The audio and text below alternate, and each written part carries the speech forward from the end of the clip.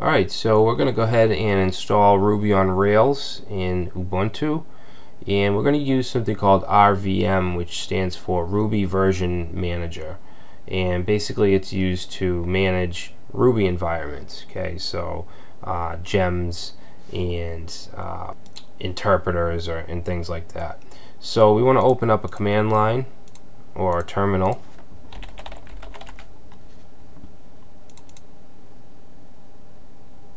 Alright, and the first thing we want to do is make sure everything's up to date. So we're going to do a sudo apt-get update.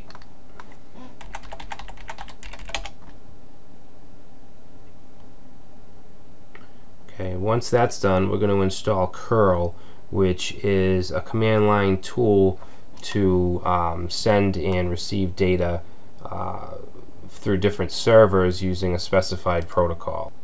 So to install curl, we want to do sudo apt-get install curl.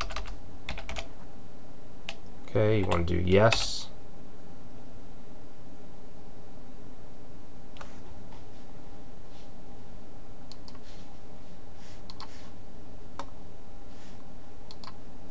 Okay, once that's done, we're going to install RVM using curl. So you want to do a /curl and tack on this L tag, and then the protocol we're going to use is HTTPS, and we want the URL to be get.rvm.io.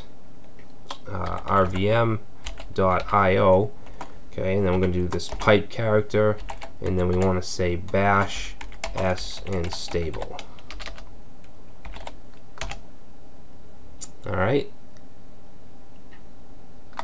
once that's done, you want to actually close out of the terminal and open a new one, and you want to type in source, and then the home directory. We can use this tilde character, and you want .rvm/scripts/rvm. Alright, and next we can install the dependencies, which is really easy. We're just going to say RVM requirements, and you probably have to enter your password, and this could take a few minutes.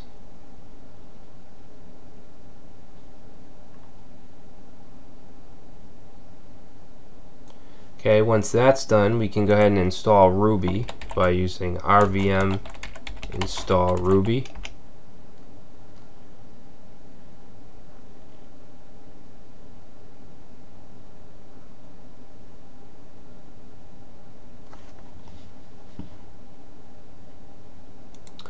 And when you install with RVM like this, you can actually have more than one version of Ruby installed on your machine.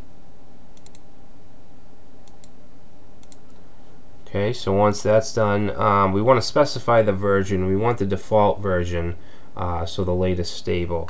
So we want to say RVM use Ruby default.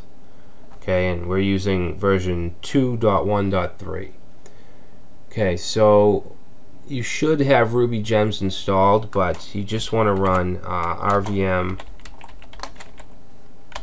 Ruby gems and current. Alright, and then we can install Rails using Ruby gems. So gem install Rails.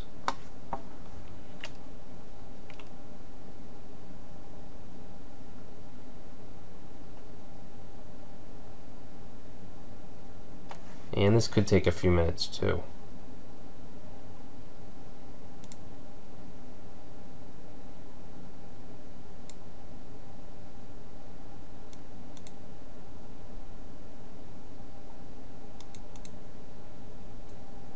So now you can see it's installing all the documentation, which takes a while.